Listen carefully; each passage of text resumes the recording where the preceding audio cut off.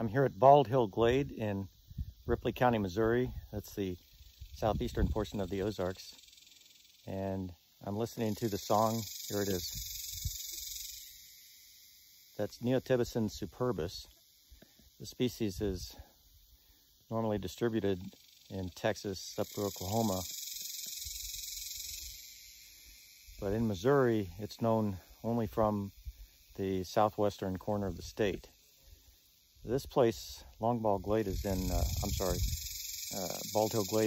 in Ripley County, as I mentioned. So the fact that it occurs here is quite a range extension.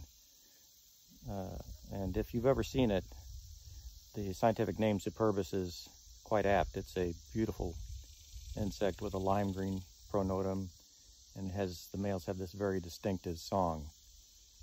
So I'm going to try to catch one, but in case I